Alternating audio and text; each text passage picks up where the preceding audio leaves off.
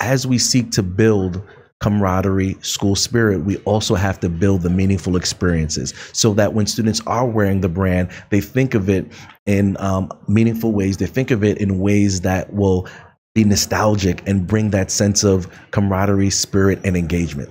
So I just want to again give that plug that every last Thursday of the month, we will be having School Spirit Day. Our next one is March 30th, and we want students to wear something that says Lehman, wear blue and green, something that embodies Lehman, and think about your experiences that you've had with Lehman, and add us on that day at Lehman College Student Affairs on Instagram and hashtag Lehman Pride, hashtag Lehman Proud. Look out for our next iteration of the Division of Student Affairs podcast series. Thank you.